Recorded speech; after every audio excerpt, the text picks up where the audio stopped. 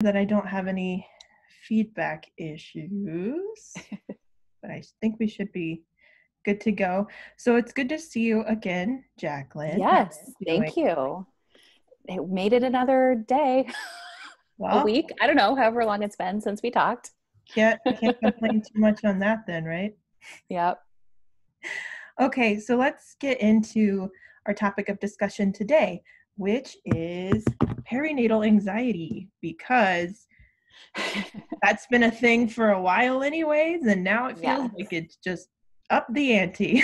Yep, definitely amplified a lot with being in quarantine for sure. So can you give us, oh, and let me mention again that you are Jacqueline Holden from Holden Counseling and Education, and I will add all of your information into the comments at the end of the Facebook Live.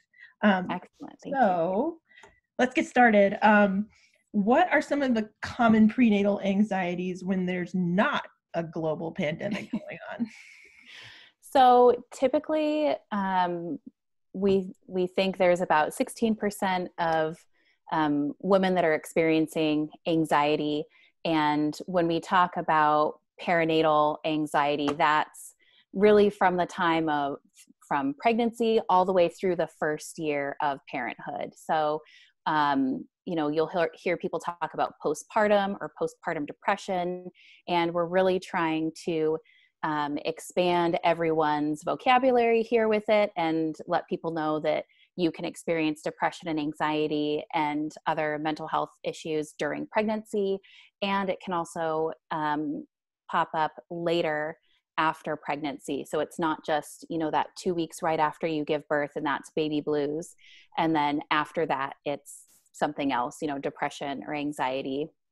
And so a lot of people are kind of surprised by that. They kind of think, oh, I made it through, the first couple weeks, or I made it through the first few months. And then, later in the first year, when you think about going back to work, weaning, or even just changes in baby sleep or schedule, other things going on, that can, shift, and you can see some of these things come up later on too. So with anxiety, like I was saying, about 16% of women experience perinatal anxiety.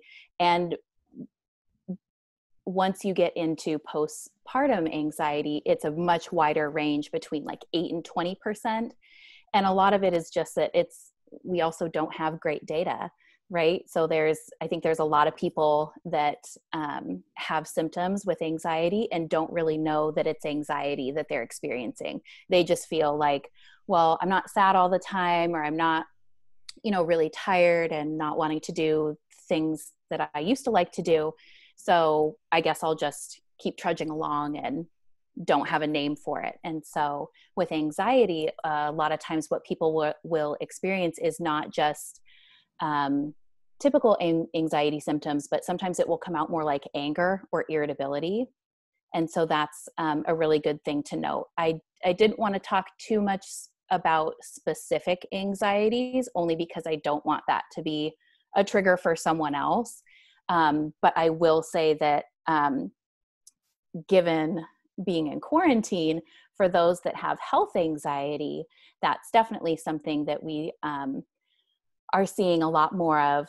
And as would be expected for those folks that were kind of prone to anxiety anyway, that could be something that's coming up more now that we're all in quarantine, and that health issues are top of mind for a lot of people.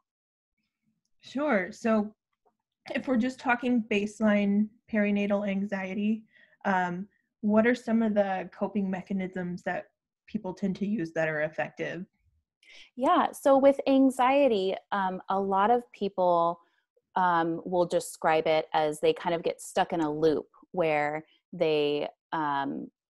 it might be something that seems kind of small that will trigger their anxiety. Like if you're out for a walk and you're with your child and they pick something up, or things like that, and that might kind of spark your anxiety a little bit, and then it just kind of snowballs from there. And so sometimes when that will happen, we'll recommend thought stopping techniques. So that can be things like even picturing an actual stop sign, but something that's going to kind of press pause or throw off that train of thought. And so this is where grounding techniques can come in really handy. And so because what you're trying to do, like I said, is to throw off that train of thought. So if you are helping your brain to concentrate somewhere else, like putting your hands in the sink and running really cold water on them, or sometimes even putting a cold washcloth on the back of your neck, that will disrupt those signals. And so that gives you enough time to slow things down so that as your mind might be racing a little bit, you can start to rein it in and implement some other techniques, like we talked about grounding, but also things that you want to do where you're putting that anxiety energy somewhere else. So instead of allowing your mind to just go on that spiral, connect with your child and read a book to them, or listen to music. That can be really helpful. Some people will find that doing like a guided meditation can be really helpful. And so there's a ton of them on YouTube. There's a woman called Belarus Naparstek. She has it's a hard, I always have to write it out when I'm trying to spell it for people. But she has wonderful programs for all types of anxiety and other conditions in pregnancy as well. And so I know a lot of people have found listening to some of her work really helpful, just because it allows for that time for your mind to take a break.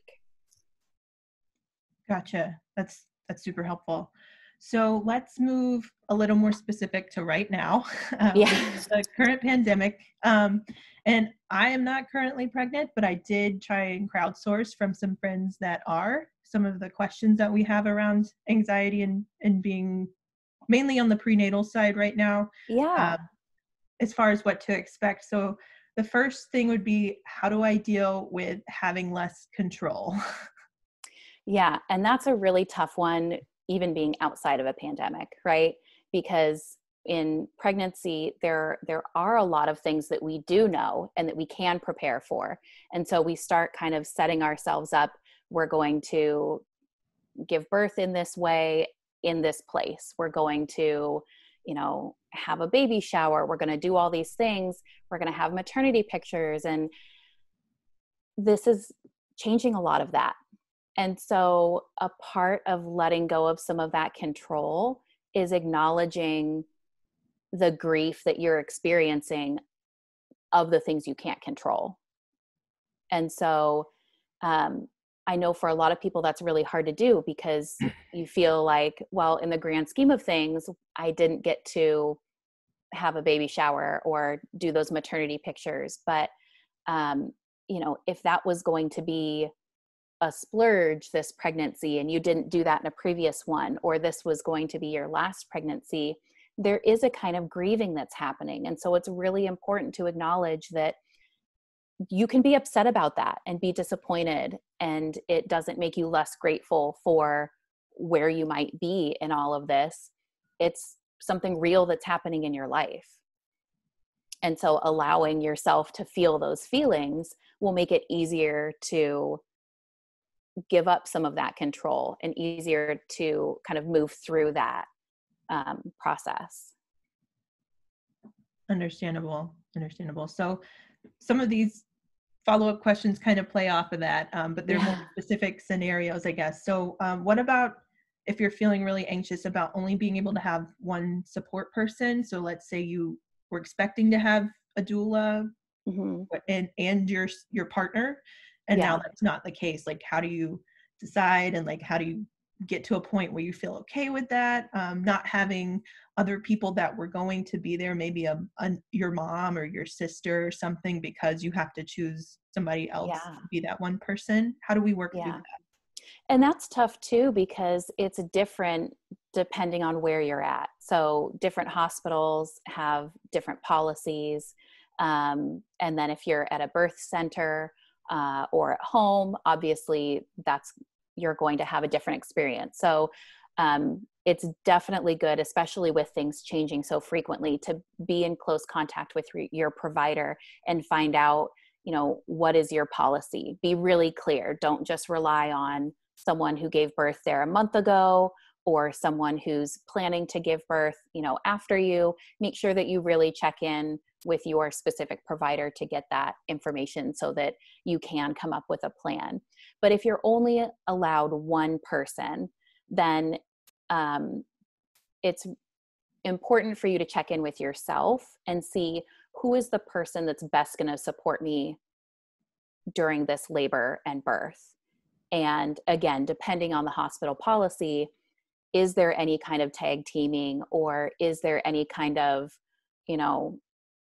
when maybe there's a certain point, maybe you want the doula there for a certain amount of time and then your partner to come in at the end, or vice versa.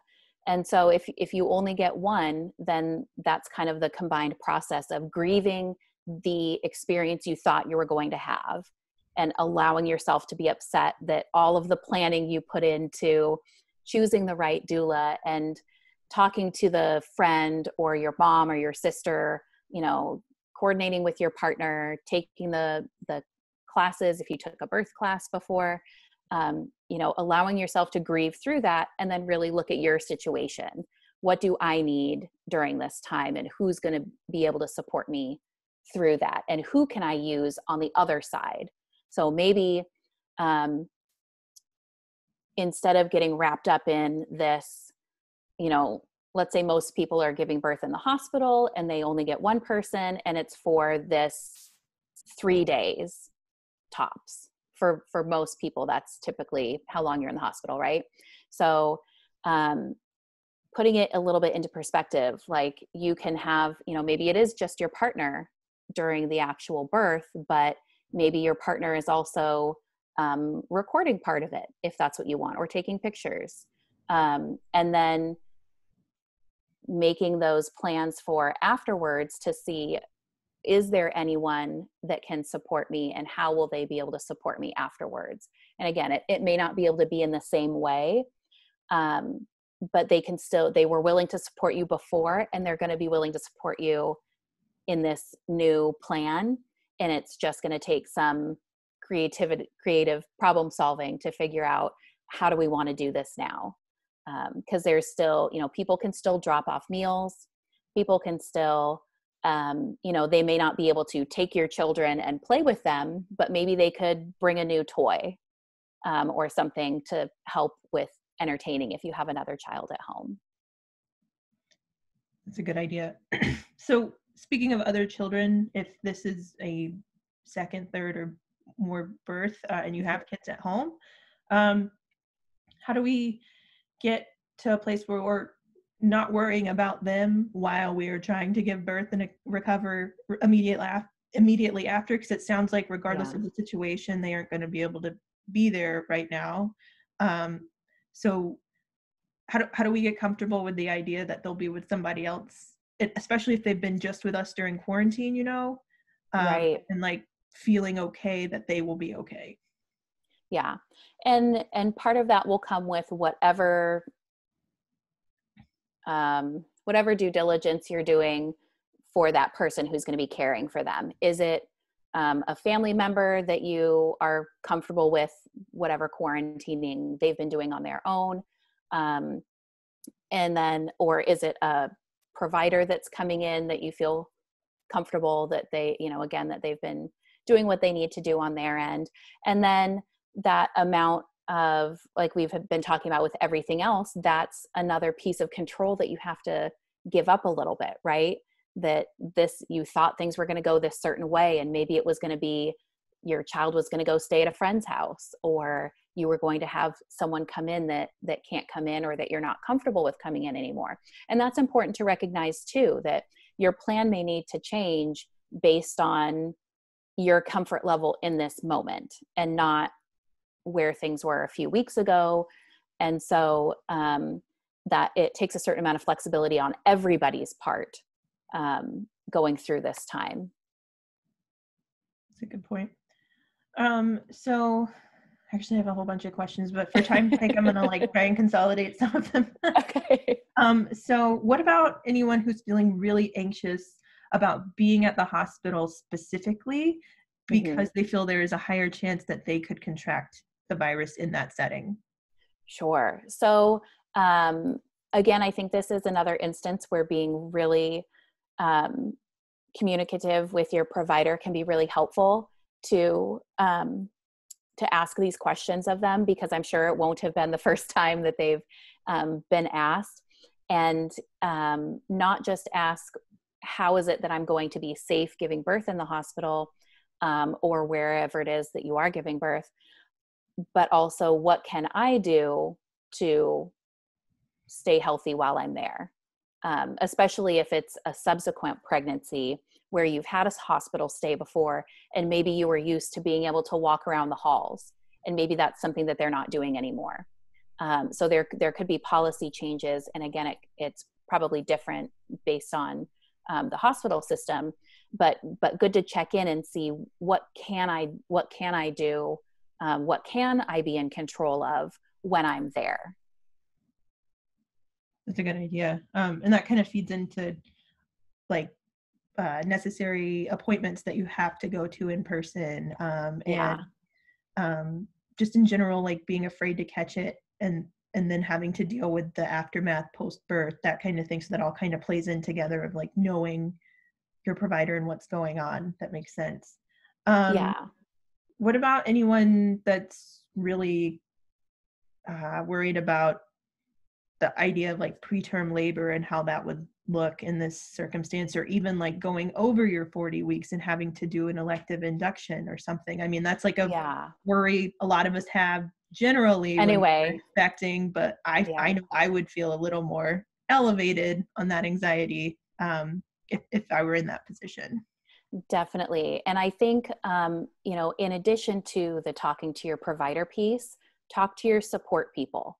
So, I know that a lot of doulas are doing virtual visits. So even if they aren't going to be able to meet with you in person, or they're not going to be able to be with you during your hospital stay, that you can still meet with them virtually. You can still meet with them virtually after you give birth. And so, and with your, check in with your partner and let them know that you're having these concerns, so that they know it's on your mind. And so that if it's something that does come up, that they can be that additional support to you, that you don't have to hold that all on your own. That's a good point. um, that's probably a good idea to check in with our partners because they might be feeling something like that too, especially if this is the first time around. Yeah. Well, and that we're all going to be experiencing this differently anyway. Sure. And certainly in this circumstance of being in quarantine, that can change things in different ways for, you as a person giving birth, and for the partner who's there to support you. And so I also like to remind people that, from the perspective of the person going through it, if you can be more communicative with your partner and with those support people around you, whether it's family, doula, lactation consultant, to get through that level of anxiety, because it can even produce some anxiety just thinking about talking to someone else about it. But when you let them in and let them know, like, here's where I'm at, here's what's going on for me, then they can understand a little bit more, because they're probably noticing things that are changing and parts of your behavior that look different, but maybe they can't quite place it. But then when you give them this context, it can start to make more sense. So instead of them saying, gosh, why are you so worried about this? Why can't you just, we're deal with it? They have a little bit more context to see where it's coming from. And then for the partner or the support person or the family member, it's your job to be a support to the person giving birth. And so most of the time, unless they specifically ask you, they probably just want you to listen. And so they may not want to hear, lots of people are going through this, you're just going to be fine. they want to be able to have a safe place to express, I'm anxious about this, I'm worried, or I'm fearful or overwhelmed. And so it's good to have that in the back of your mind as the partner or support person, like, how can I help you in this moment? Or what would be helpful for me to say to you right now? Because sometimes you don't know what to say, except for it's going to be okay. I have a feeling just relax is not the thing, just based on my own experience. Yeah.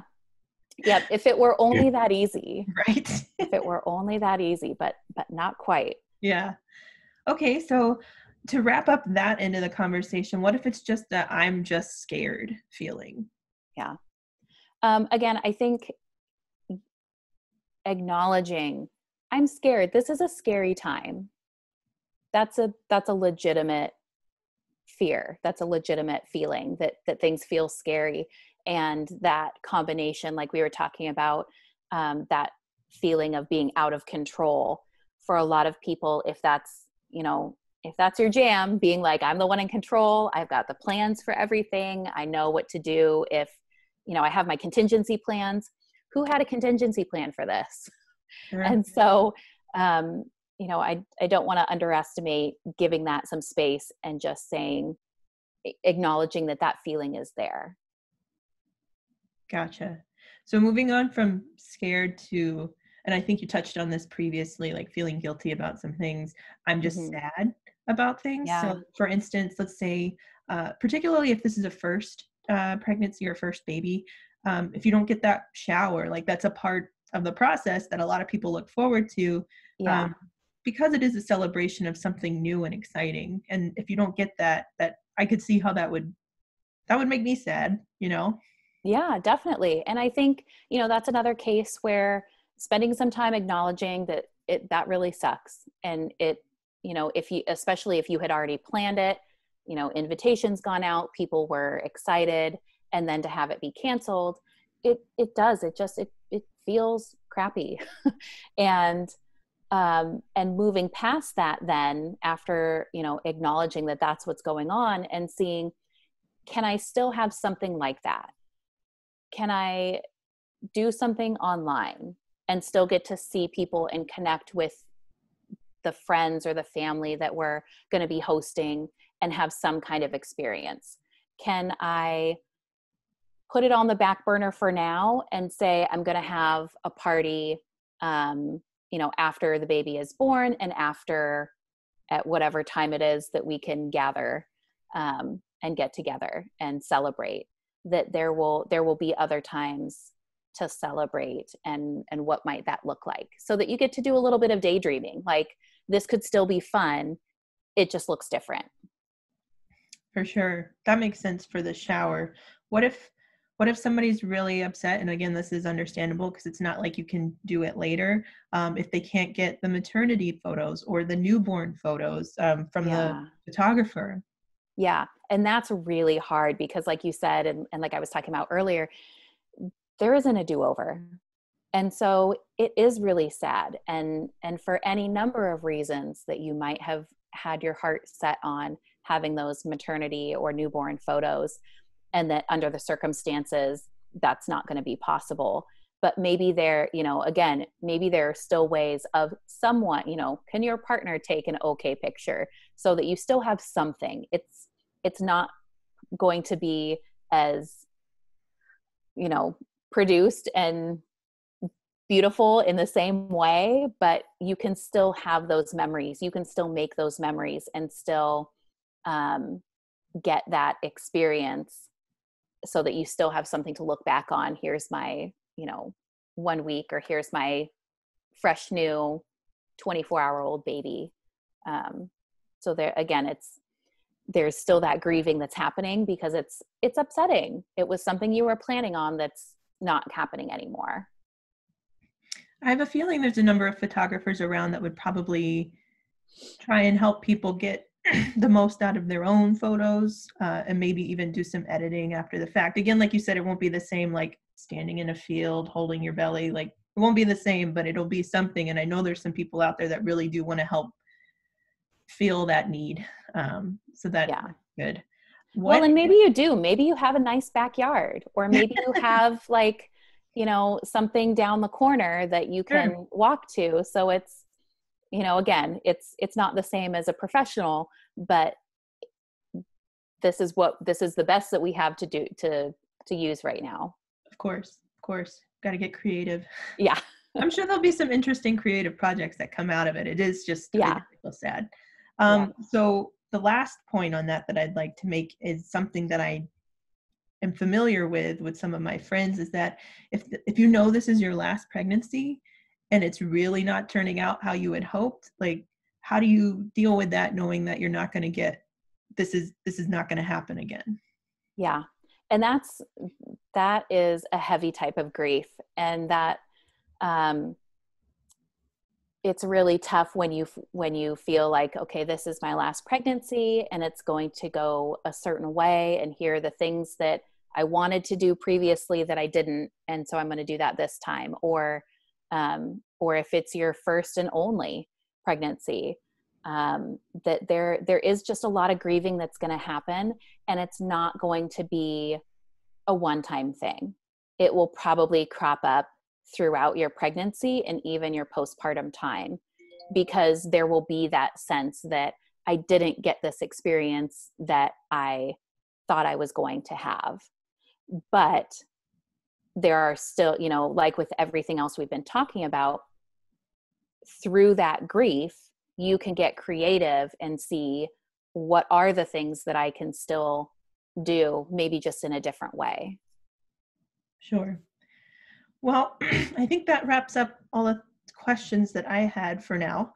I know we focused mainly on the prenatal side of things at this talk. We'll probably have Yeah. one postpartum later on. Is there anything else that you think we should add to this conversation right now?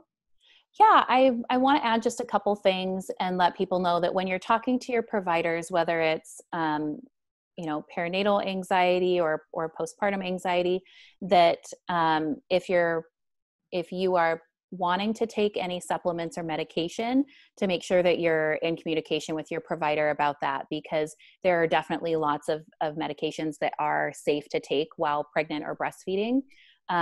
It's just really good to be in touch with them as far as how things are going, if you're having any side effects, changes in dosing may need to happen, and that can all be made a little more complicated by maybe not having office visits and maybe having more telehealth visits, but to not let that keep you from letting them know how you're doing if you are taking a medication or a supplement to help with that.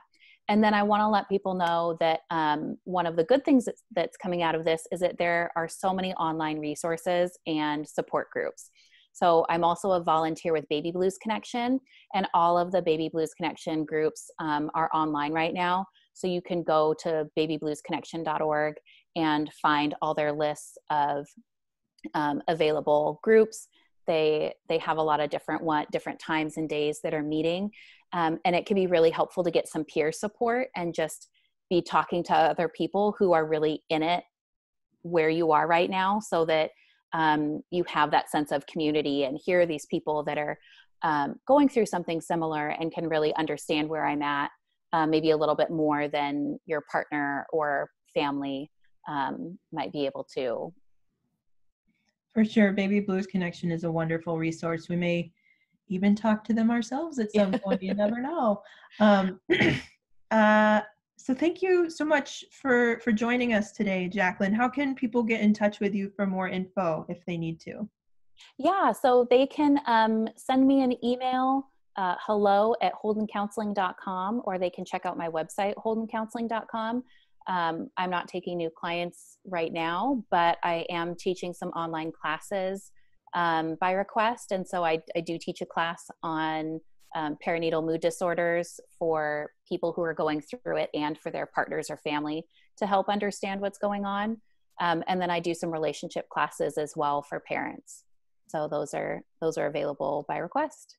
Okay, great. I will make sure to add that into the comments just so that people have it.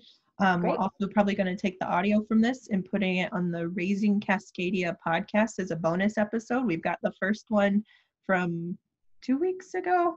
Time is nothing to me anymore. Nope, it's nothing. Could have been yesterday.